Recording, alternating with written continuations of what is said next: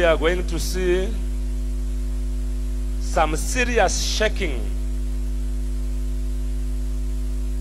in the political arena of this nation.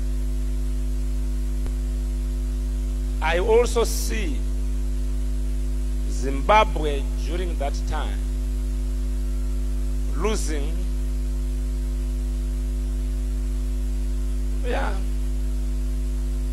some important people. Because I'm seeing like people gathered not less than twice at a Euros acre from that time.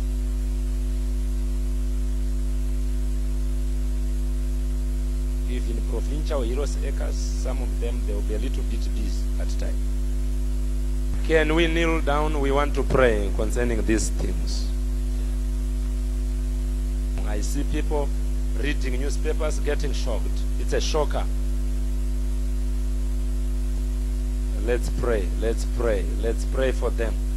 We must pray for our politicians. We must pray for political parties in the nation. Let's pray right now.